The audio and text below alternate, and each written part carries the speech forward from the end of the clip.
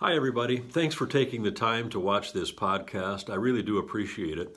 We've just come through the National Day of Prayer annual observance, and during this season of the year, with that in mind, the National Day of Prayer causes me to reflect a lot about our nation. I probably lean in that direction anyway because as one who intercedes, that's the direction I really feel God often has me pointed in. 1 Timothy chapter 2 says that first of all, we're to pray for the kings and all who are in authority, that we might live a godly and peaceable life. And so I take that charge very seriously.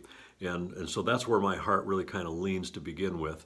And then with the National Day of Prayer, it's redoubled. And a couple of the scriptures that I have been focused on during this annual observance is they come out of Psalms and Proverbs.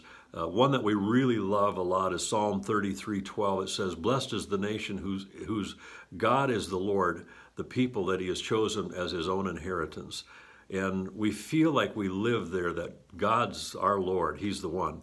And for us individually, I think that very well could be true.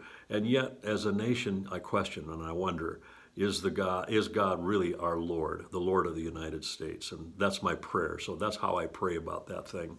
But listen to the verses that precede that, verses 10 and 11. It gives maybe just a little bit different picture. "The Lord frustrates the counsel of the nations. He restrains the purposes of the peoples. The counsel of the Lord stands forever, and the purposes of his heart to all generations." And so we receive a lot of counsel and people spout off about what's right, what's wrong, and all of that. And we've got a lot of that going on now with the Supreme Court leak. People wanting to give their 2 cents worth, put their advice out there in the public square.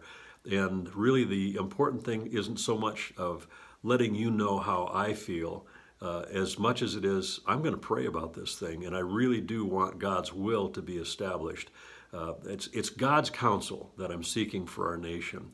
And we see signs of unrest beginning to build as we're heading into the summer months. Let's all be praying that this is a peaceful summer, that God will preserve our nation and God will save us. So Proverb 14:34, I think, is just a great verse. It says, "Righteousness exalts the nation, but sin is a reproach to any people." We don't want to be involved in one of the sins that the Lord says is one of them that he hates the most, and that's the shedding of innocent blood. The Supreme Court is still weighing the Dobbs case, and that's one that comes out of Mississippi on abortion, banning abortions after 14 weeks of gestation. And I just want us all to be in prayer about that we as a nation would head in the right direction, and that God would, that he would provide his counsel for us and for our leaders as well. But just wanted to encourage you. God is still on the throne. We may see some uprisings this summer, but hold fast. Don't become discouraged. Don't become fearful.